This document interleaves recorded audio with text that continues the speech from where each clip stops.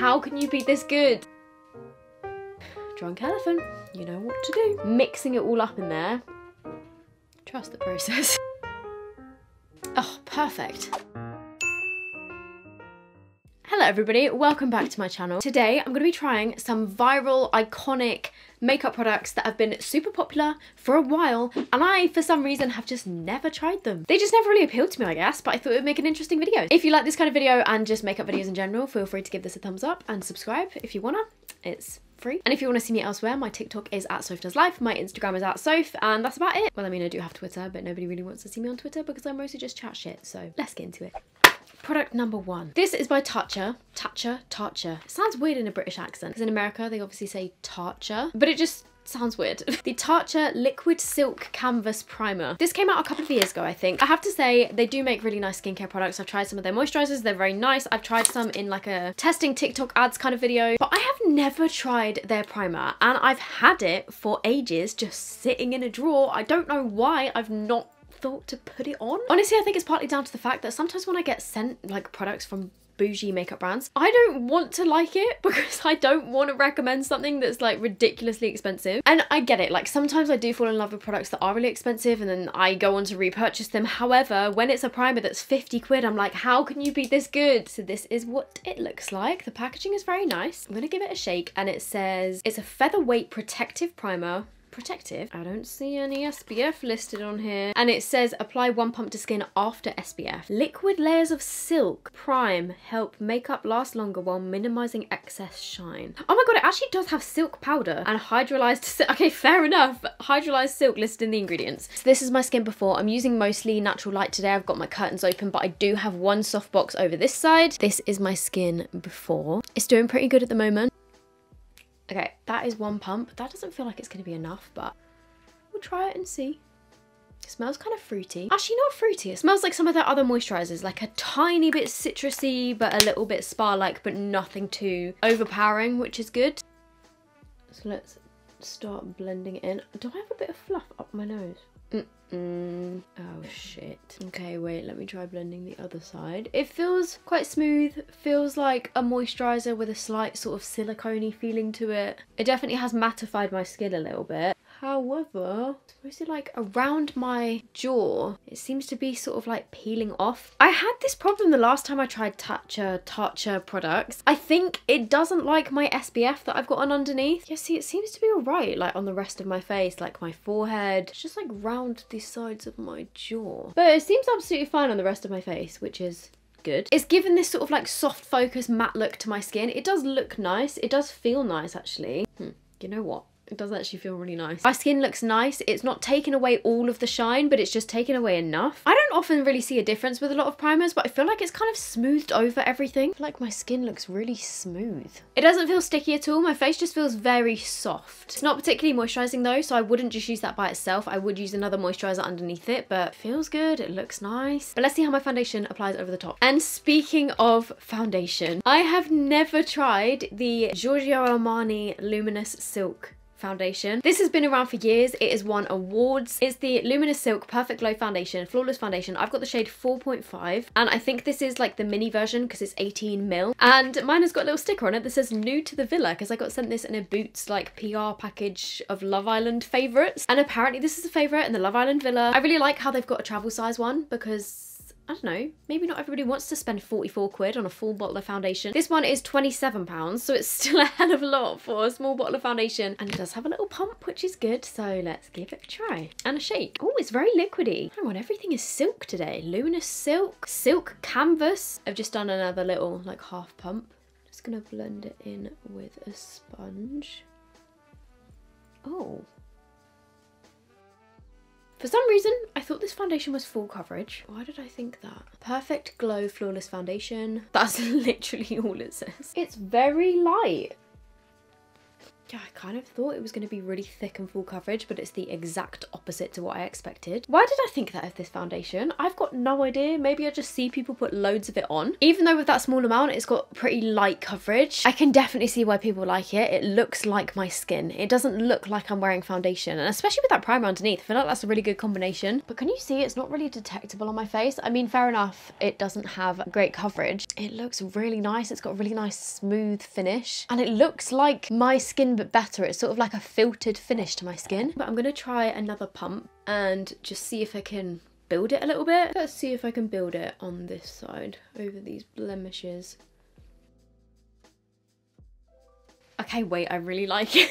I think this foundation is used quite a lot for weddings, and I can definitely see why. Like it just looks very smooth, kind of like a soft glow finish, but nothing too like intensely glowy. But it doesn't look heavy at all, especially around my nose. It just looks so natural. I didn't really want to like that, but it is actually really nice. Let me just do my bronzer and I will be back for my cream blush. Wait, I forgot to do concealer.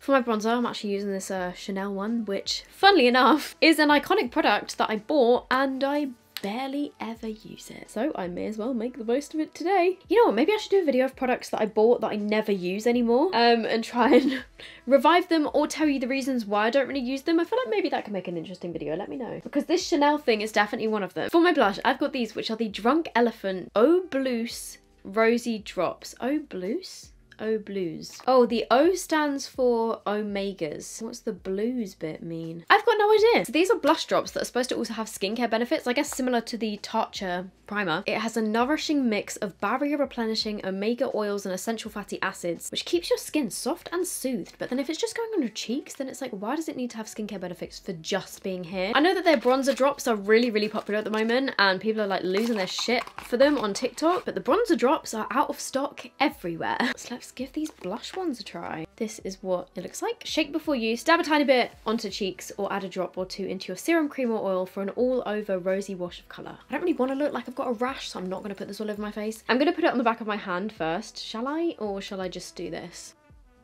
It's very, very light. I can't imagine that this would work for that many skin tones. Maybe I didn't shake it enough? It feels really cold on my face. Don't know if that's supposed to happen. It's almost got like a cooling effect. It's definitely given a glow, but it's not really giving a lot of colour at all. So that was with my fingers. Let me just try my brush on the other side and just dab that in. I really like the glow that it gives, but where is the pigment? And surprisingly, it's not lifting my foundation, which I thought that it might. Oh, it's got such a nice glow, but there's just pretty much little to no colour. Do they do these in other shades? I think there is just one shade. Let me just try adding a little bit more from my brush, because I think I prefer it on this side. It's easier to control.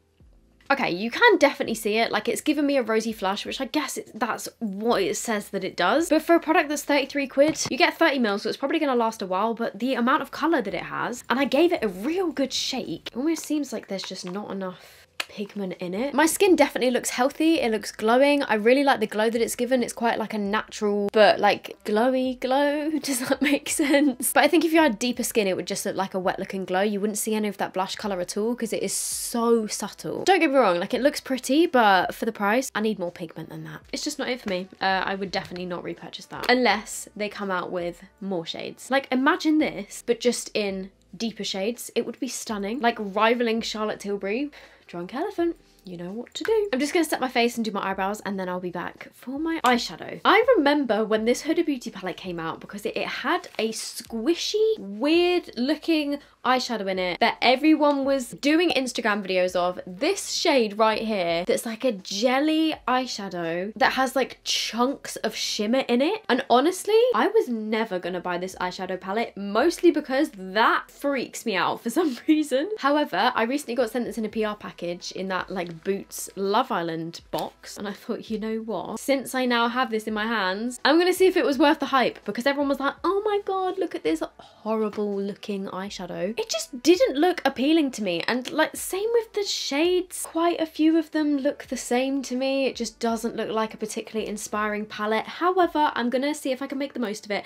I think the swirly kind of shades look pretty cool, like the ones that have got different colours in them, but like, what is this? Ew, ew, ew, ew, ew. It feels like Vaseline. It feels horrible. Like, how are you supposed to use that? For a soft pearlescent glow, apply the Pearl Gloss Hybrid to bare lids using your finger or a flat brush. To bare lids? You know what? I'm just going to try putting it on one eye, mixing it all up in there, trying to get some of the pigment, which, I mean, it's such a mess. But not a whole lot is really coming off it unless you, like, really dig in there. At the moment, I've just got the concealer. Let's try it. I'm really curious to see if it dries down or if it just stays. I mean, firstly, it's just, there's nothing there. I'm really trying to pick up some pigment on my finger and then putting it on, you blend it out and it just kind of disappears. It's just like a slight wash of pinkiness to your eye. Is it just me or does it just look like I have an eye infection? And I've put like some kind of cream to try and help the redness. I don't think it looks flattering. And it says for a glossy finish, put it on a bare eyelid. So that's what I've done. And it's not even been a minute and it's already creased like crazy.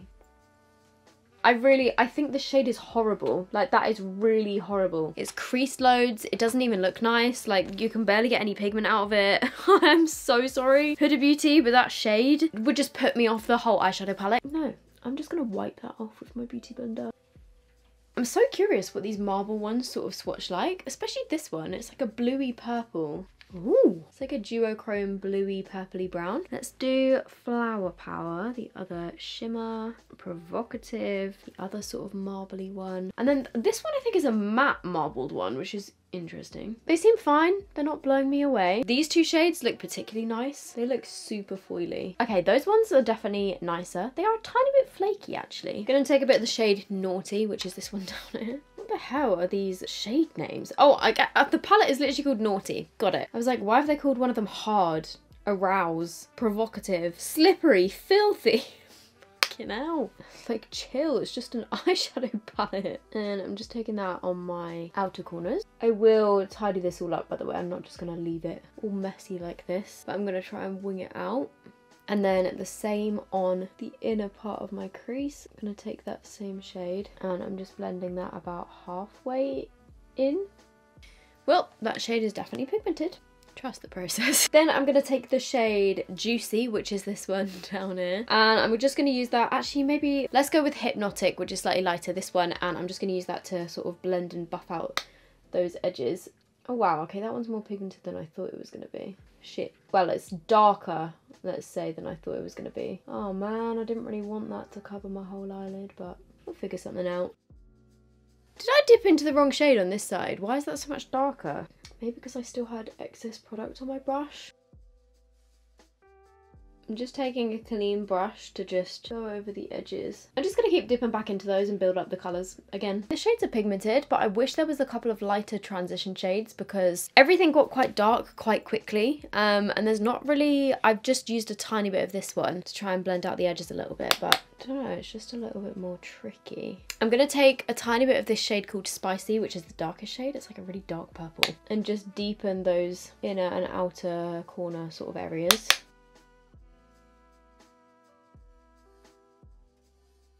This look definitely needs saving with a bit of shimmer. I think I'm going to take that like bluey shade just in the middle. Actually, I don't know if that really works with it. Yeah, I don't like that shade with it. Let me just do it on the other eye and then I'll put something else over the top of it. Shade in general is a little bit like lacking, if I'm honest. No, I don't like that. I think it needs something a bit lighter, so I'm going to go for, let's take Please Me, which is this one. And I'm just going to put that all over the top of this.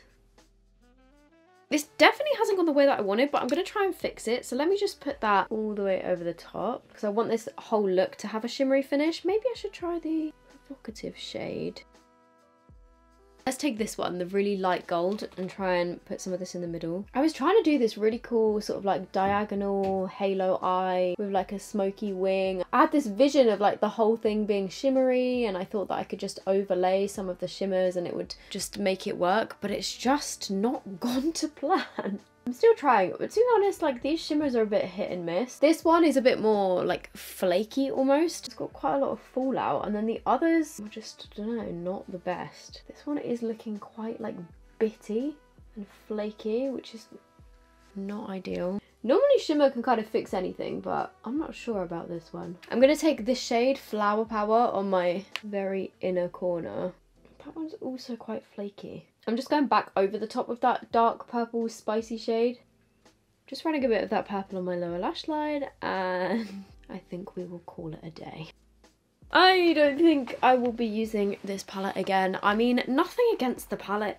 Actually, there is something against the palette. I don't like this shade. The shimmers are quite, like, flaky. They're a bit, like, bitty. And it's just not... It's just not shades I would really reach for. I'm going to stick on a couple of gems because I feel like that will just help things. I don't know why. I just like gems and I've not put them on in a while, so... Okay, maybe I got a bit carried away, but I feel like it helped. I'm just going to put on some mascara. So these are the finished eyes. For my lips, I've got MAC Myth. This was such a popular shade years ago. I know that MAC lipsticks aren't really as popular as they used to be, but Myth is a shade that I have never tried. It's one of their satin lipsticks. It looks like this. It's a very light sort of peachy colour. Oh my god, the smell of a MAC lipstick is one of my favourite things in the world. I used to see so many of my favourite like makeup influencers use this lipstick. I'm definitely going to need a lip liner. Let me just grab one. I'm going to go with Revlon Colour Stay Longwear Lip Liner in the shade Nude, which I think matches the eyes quite nicely. I'm going to go over the top with Myth. Oh my god, it's so much more pink on my lips than I thought it was going to be. The funny thing is, right, this is the kind of colour that I used to just wear all over my lips. Yeah, it comes out a lot more pink than I thought it would. It matches the eyes perfectly. Also, it's supposed to be one of their satin finishes, but it feels really matte to me. My other satin finish lipsticks from MAC aren't this like dry. I mean, with that lip liner, it looks nice, but I just don't think, I don't know, it's not what I was expecting. I see people using this now to just put in the centre of their lips, but back in the day, people used to put this all over their lips, and I probably would have been one of those people, but I never had it. I had creme de nude instead. Kind of like it. I feel like a Bratz doll. This is one of the Lancome Juicy Tubes. These have been around since I was a kid, I'm pretty sure, like in the early 2000s. This is the shade 02 Spring Fling. God, this lip combo is a real like throwback. I have never tried the iconic Lancome Juicy Tubes. These have been around for years. And I mean, it's just a the most basic packaging you could probably ever get for a lip gloss, and the most basic looking lip gloss I've ever seen. Oh, it smells nice. It looks like the kind of gloss that I would buy in Claire's Accessories. Oh no, hang on. Oh my god, it's like dissolved the lipstick. The gloss itself feels nice, but normally when I'm wearing a lip gloss, I wear it over the top of a lipstick, and it's kind of just completely dissolved the lipstick. It feels nice, you know, like it feels hydrating. It's I mean, it's not sticky, but it's doing that like stringy thing. Ugh. Maybe because I have lipstick on underneath and the two of them are kind of reacting, but look at this. Oh god, I hate that feeling. Hang on, hang on.